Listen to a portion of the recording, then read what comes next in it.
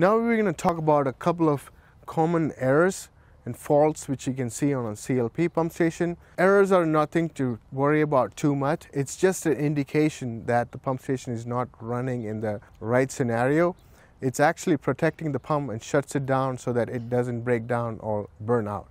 So Mike, what's this here? It looks like it's a quick reference guide for all the fault codes. Yep, that's exactly what it is. The first scenario we're going to talk about is fault 18, which is deadheading. So what does that mean, like that there's no flow? Yeah, it could be two scenarios. It could be no flow or very low flow. So it could be the master valve is shut or a gate valve is shut, or it could be a valve partially open. So the pump is running at its max performance, but there is no way to push that water out anywhere. We got our master valve here. I can check that. Should we check that first? Yeah, let's do it. All right.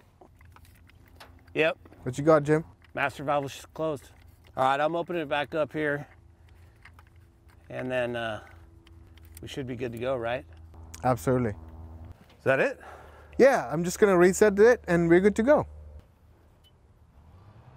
Yep, light went off. Before we start up the pump, let's make sure the discharge isolation valve is open. Yep? Yep, that's right here.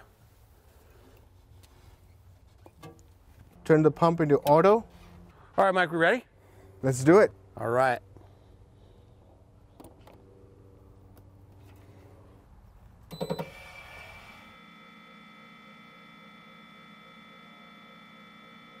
The next scenario we're going to talk about is the THM faults. It looks like here the THM stands for motor thermal overload. What is that, like the motor seizing up? Exactly. If you don't run the pump station for a long time, the impeller gets stuck and then it seizes. Is that from rust? Correct. When the pump gets a signal, it tries to run, it cannot, but the motor overloads and it trips. So that's the fault you're seeing in here.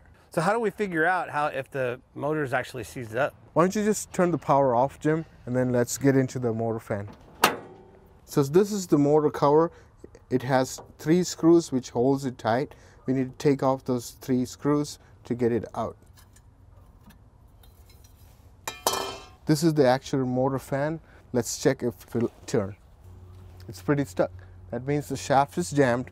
The impeller could be stuck. There might be rust in there. So the best thing you could do is call up our GSP and have a service technician out here to help you service this pump station. The last scenario we talked about, it could be because the pump station has been sitting idle for a long time. Before we start up the pump, we want to make sure it's greased up properly. So there is 2 ports on the pump itself, which is going to grease the bearings. Before we start up the pump, let's make sure the discharge isolation valve is open. Turn the pump into auto. All right, Mike, we ready?